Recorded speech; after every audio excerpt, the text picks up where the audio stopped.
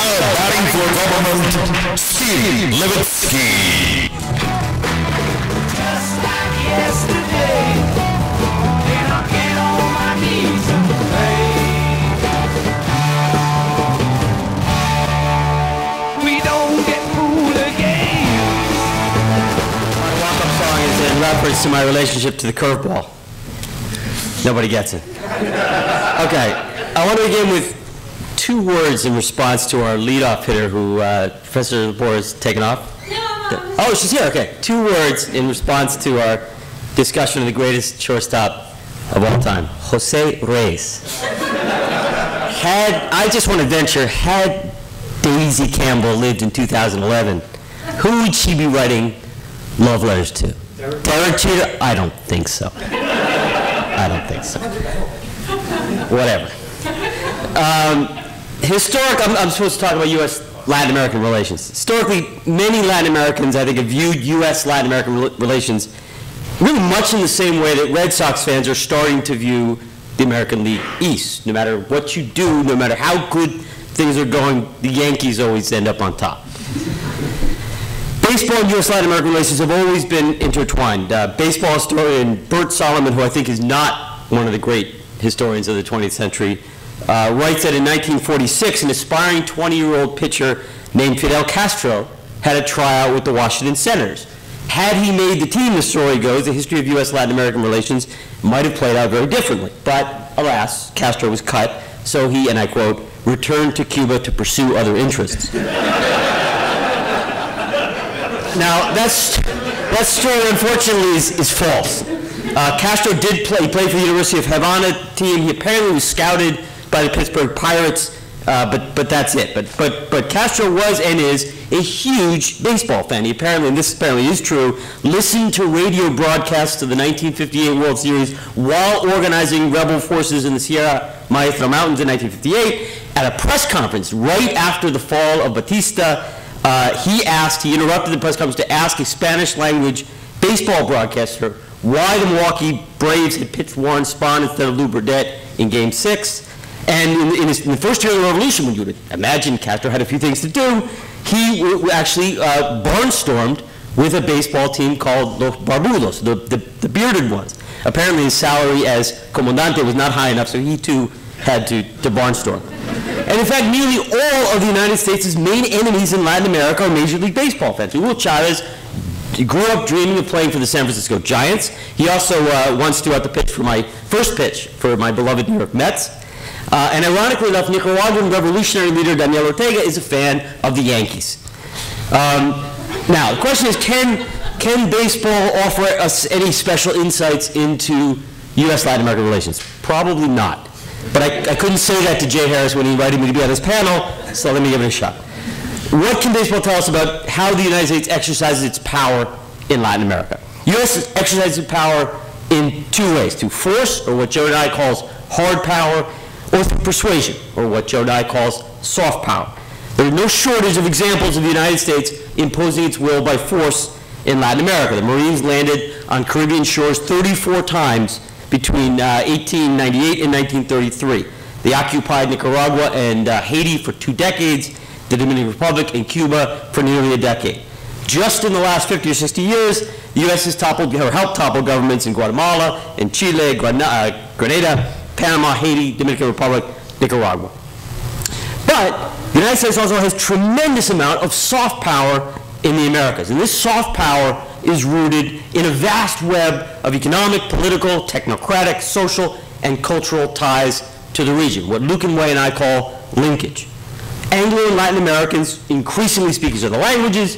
We eat each other's food. We listen to each other's music. Latin Americans buy our exports. They watch our movies. Their elites study in U.S. universities. Their migrants move here, feeding what has become a massive circular flow of people, money, ideas, and cultural practices. And of course, Latin Americans play baseball, or at least they do in Cuba, in Venezuela, in Nicaragua, Dominican Republic, Panama, Mexico, Colombia, and increasingly Brazil.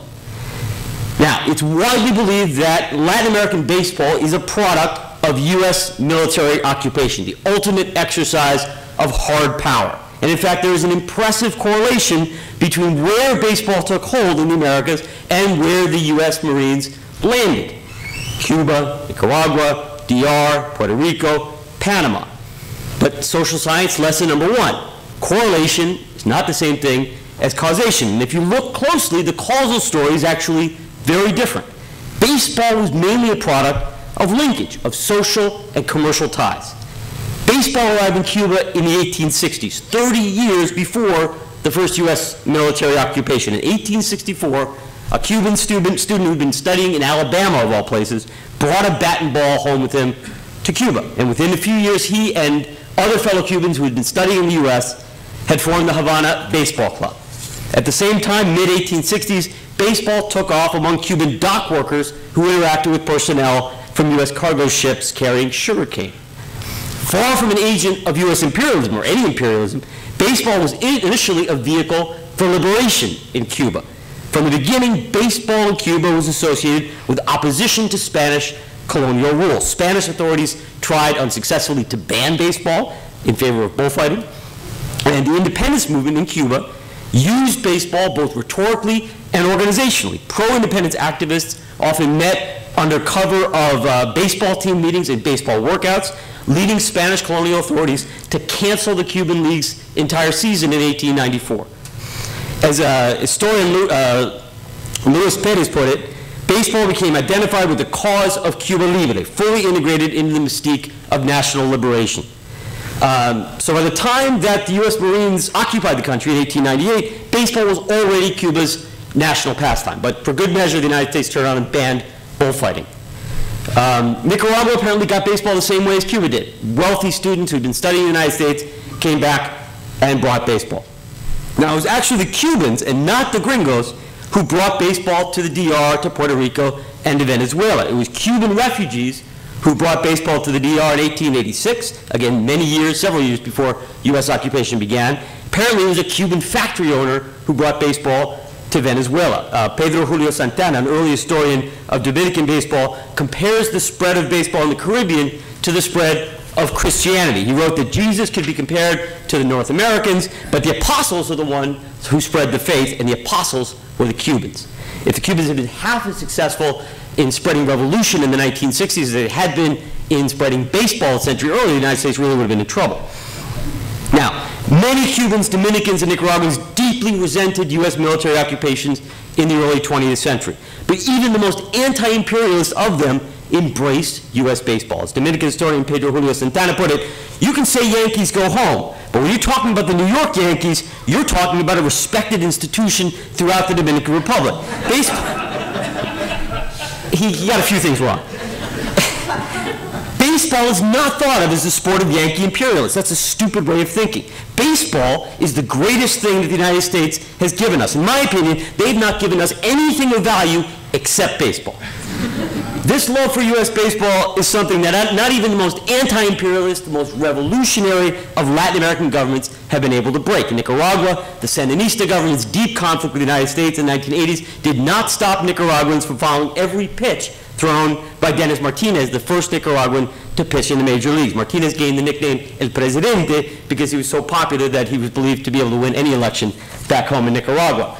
In Cuba, despite the Castro government's efforts to declare pitcher Orlando Hernandez persona non grata after he defected in 1997, El Duque became a huge sensation on the island when he helped pitch the Yankees to the World Series. And at the same time that Hugo Chavez talks about an impending U.S. invasion, Venezuelan baseball players are currently taking the major leagues by storm. There were 62 Venezuelans on major league rosters on opening day this year, including stars, my own favorite, Johan Santana, Victor Martinez, Maglio Ordóñez, Miguel Cabrera, Felix Hernandez, Francisco Rodriguez, otherwise known as K-Rod. Now, what is my point? I'm not sure I have a point, but one of the findings of my recent research on democratization is that since the end of the Cold War, the United States has been much, much more successful in promoting democracy in places where it maintains very strong socioeconomic, political, and cultural ties. Dominican Republic, Panama, Nicaragua, Mexico, Guatemala, Guyana. Where ties are weak, U.S. democracy promotion has generally failed. Places like Burma, Iran, Zimbabwe, Cambodia. From that perspective, U.S. policy towards Cuba has been totally wrong-headed. The U.S. wants to influence Cuba's political future. It should be building ties rather than cutting them. Rather than imposing trade embargoes, it should be encouraging the flow of people, money, goods and services, ideas, and of course, baseball players.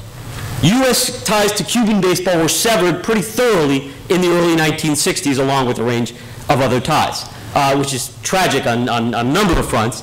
There have been some efforts at what is called baseball diplomacy since then, but most of these efforts have been shot down. Castro invited the New York Yankees to play in Havana in 1975. He was rebuffed. A couple of years later, Jimmy Carter pushed the idea of a spring training game between Cuba and a team of U.S. All-Stars. That plan was aborted.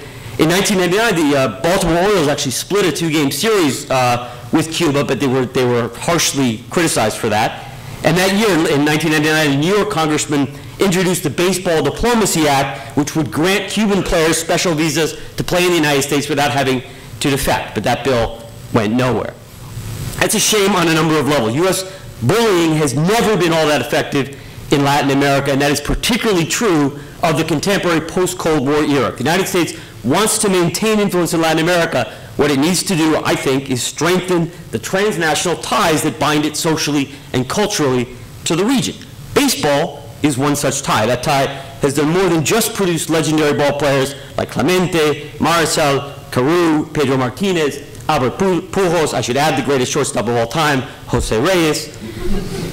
It has done more than just produce those players. It has produced in Latin America a genuine love and admiration for a United States institution that not even military invasions, wars, and trade embargoes have been able to break. You cannot say that about many U.S. institutions. Let me stop there.